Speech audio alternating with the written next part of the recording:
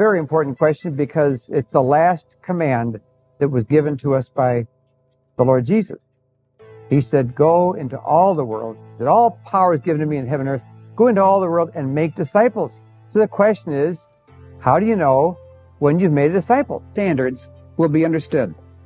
And that's what we want to be able to have. Standards in music, standards in our daily life, standards in all these areas. Of being here this week is knowing beyond a shadow of a doubt that we have for every one of you the answer.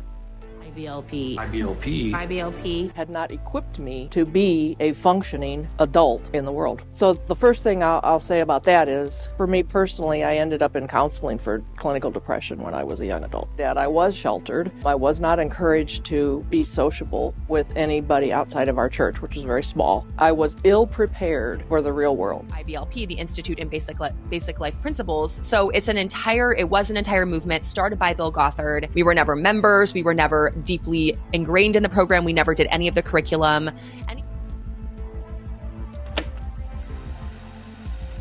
Michael, before we get started, I do just want to say thank you so much for letting me be a part of you breaking your silence and sharing your story with the world and really exposing what it was like not only growing up in IBLP, but growing up in the Bard family cult as well. I can't honestly say that I had planned out or intentions of really sharing, but my mom being my mom just kept poking me and poking me and poking me, and it was one of those things where it was one too many pokes and I just kind of lost it, and I was like, all right, well, gloves are off, here we go. There wasn't really any other way I could think of to get them to pay attention other than kind of hit them, the only place they care about, which is their social media.